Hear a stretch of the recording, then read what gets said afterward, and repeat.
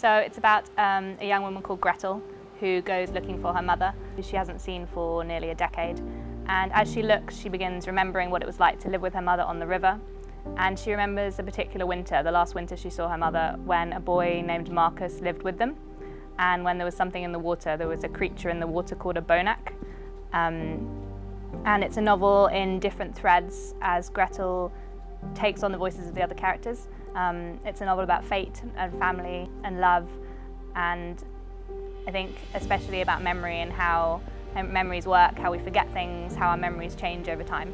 I wanted something dark, I wanted something that would be challenging, that would be potentially difficult to set in a contemporary time, and so I decided on this myth.